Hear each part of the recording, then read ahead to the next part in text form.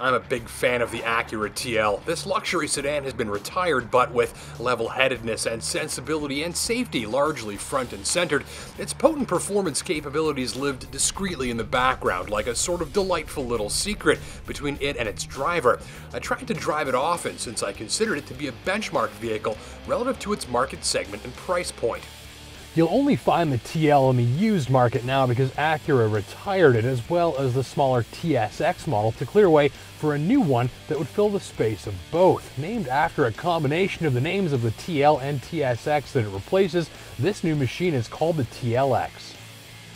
Here it is, somewhere where it's warm and pretty outside, where you can see it's an Acura right away. Discreetly handsome but not flashy. Athletic for sure, but not over the top where styling is concerned. Up front, the potent Jewel-Eye signature LED headlights, and in back, no visible tailpipes, nodding towards the TLX's environmentally friendly operation.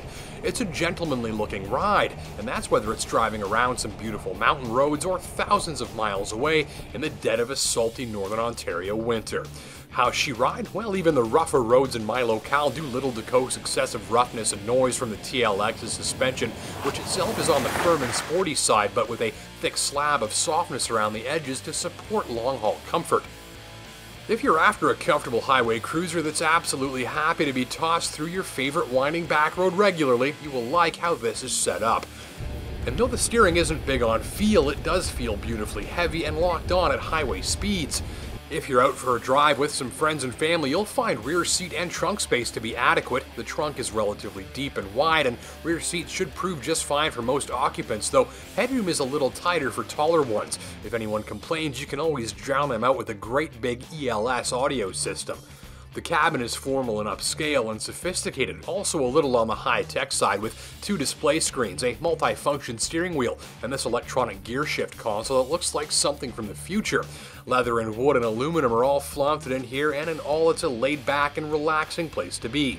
You can get a 4-cylinder front-drive model with a high-revving 2.4-liter 205 horsepower VTEC engine and 4-wheel steering that sharpens up the handling.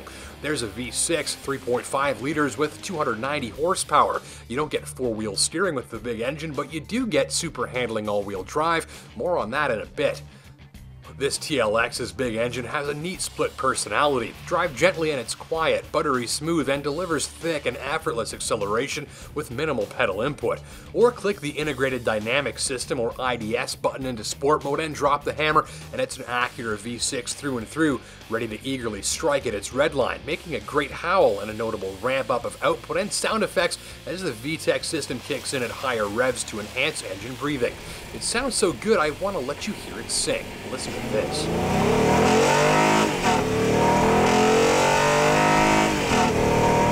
However you're driving it, the TLX with V6 and all-wheel drive feels abundantly solid and locked on and discreetly potent, though personally, and although it's less powerful, I find the 4-cylinder model more all-out fun to drive. Thanks to faster gear shifts from its dual-clutch transmission, the V6 gets a lazier 9-speed automatic. With the 4-cylinder, the front is lighter too, so steering is faster and friskier. The gist? Get the 4-cylinder if you're after a more involved performance feel, and the 6 if you're after maximum discrete performance and competence.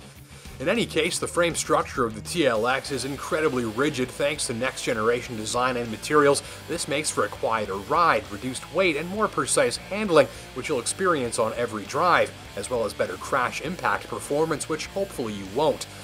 Safety is handled by nothing less than the very latest array of outward-looking radar hazard detection systems available, with features that keep you in your lane, keep you from rear-ending or sideswiping anyone, or even from backing into a laneway while a car is coming along.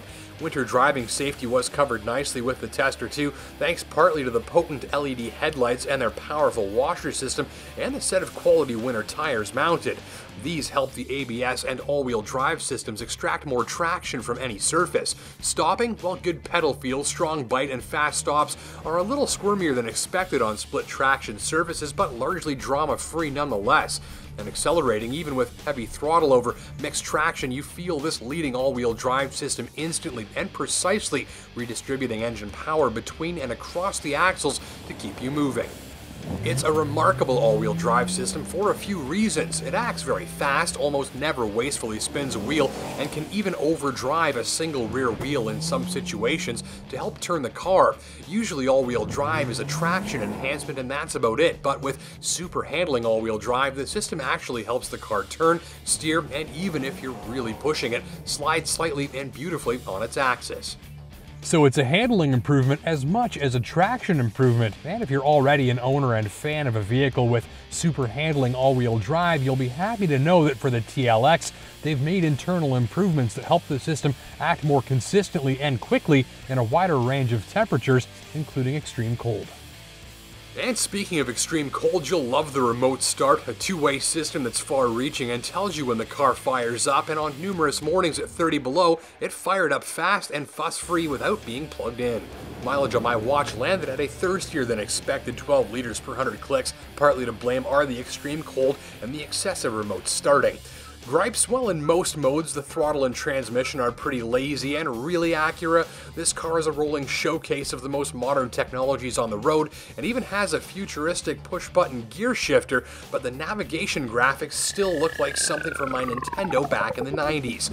Ultimately, where discreetly potent performance, great overall comfort, slick all-wheel drive technology, and a generous list of must-have features are a priority, as well as overall value, a TLX like this one should be considered a priority test drive.